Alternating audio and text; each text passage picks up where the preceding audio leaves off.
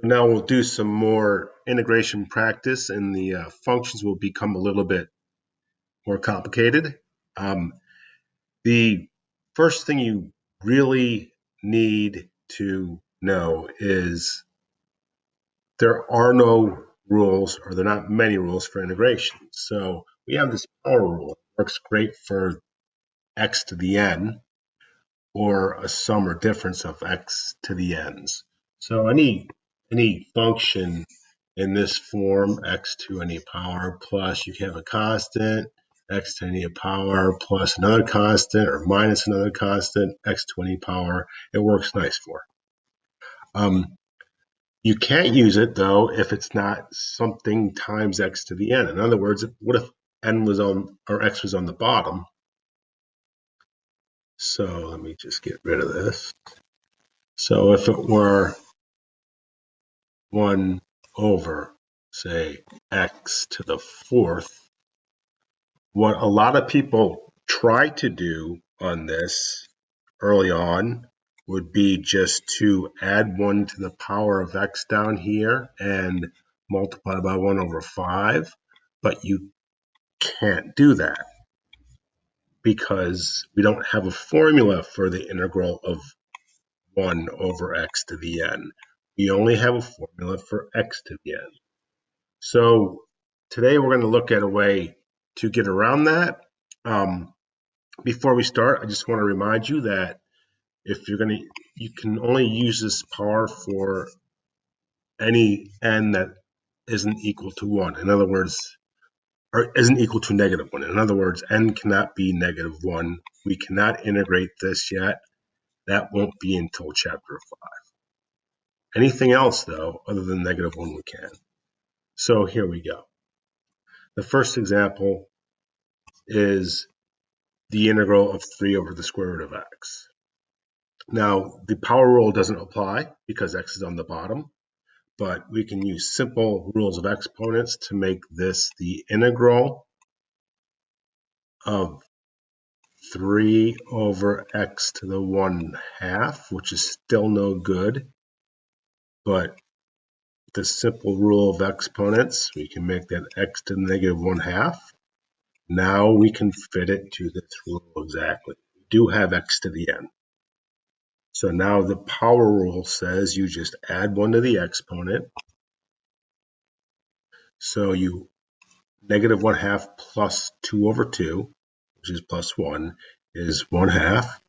And then multiply by the reciprocal of 1/2, which is 2. You don't have to show this step. You can just go 3 times 2 is 6.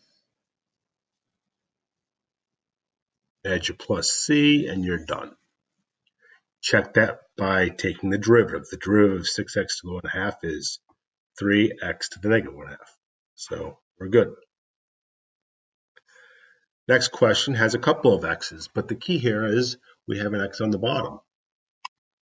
So we're going to do the same thing that we just did. We'll change it to rational exponents, x to the 2/3 here. Combine these exponents because still you need to get that x out of the bottom.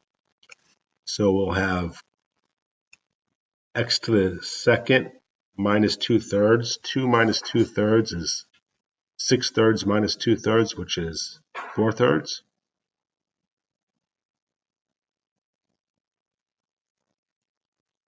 Now the x is on top. Now we can integrate.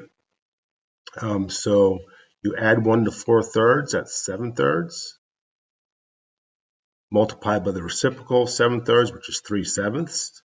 3/7 times 5 is 15/7. We're done. Plus c. That's it. We'll get to number 3 in a second. I want to do one bonus problem here. Say it was the integral of, here's 2a, 7x to the 3/2 over 16. There we go. Now, you don't really have to do anything with this because there is no x on the bottom. As a matter of fact, the 16 is a constant. So is a 7, for that matter.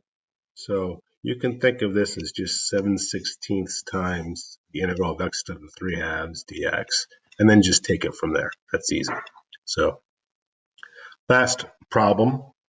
Now, again, what a lot of students like to do early on is just go, oh, this is easy. Add 4, divide by it, minus x to the third times 2. But you can't, because there's an x on the bottom, and you have to take care of that before you do anything. So we're going to do that. And the best way to do it is to split up the fraction. As long as you have one term on the bottom, you can split up the fraction. So this is 4x cubed over x, the square root of x, which is x to the 1/2, minus 2x cubed over x to the 1/2, plus 1 over x to the 1/2, and that's all still with respect to x. So now we're going to use rules of exponents to bring all the x's to the top just by subtraction. 3 minus 1/2 is 6 halves minus 1/2, so 5 halves.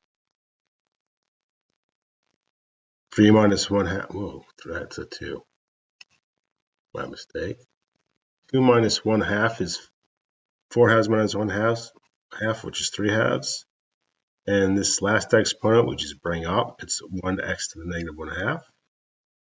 It's still all with respect to x. Now you integrate. Add 1 to 5 halves, you get 7 halves. Multiply by 2/7, so it's 8/7. Add 1 to the 3 halves, you get 5 halves. Multiply by 2/5, so it's 4/5. And finally, on the last one, you add 1 to the negative 1/2, you get positive 1/2. Multiply by the reciprocal, which is 2. Add your plus c. You're done. One last thing you can do, though, I'm not going to be that picky about that now because right now I'm more focused on can you get the unsimplified integral, but you can definitely factor out next to the 1/2 your answer, just like we did with derivatives. So you're subtracting 1/2 from all of these, so that's 6 halves, which is 3. This is 4 halves, which is 2. And then you can also get a common denominator of 35 on the bottom, factor that out, and so on. We're not going to do that. That's enough. This video has gone long enough, I think, but that's how you take care of integrals where the x isn't on the top. The next video, everybody's favorite, is trig. Before you look at that, you may want to just take another glance at this, do a couple practice problems, but we'll see you then.